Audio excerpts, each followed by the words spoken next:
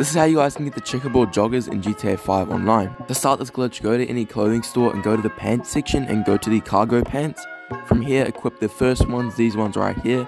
Then make your way over to the shoes section, go to rubberized boots and equip these ones right here.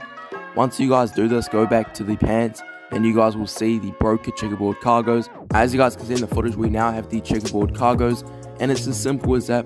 Also note, keep in mind that this only works for new gen version of GTA. Yeah, hopefully you guys found this helpful. Let's get it, man. Let's get it.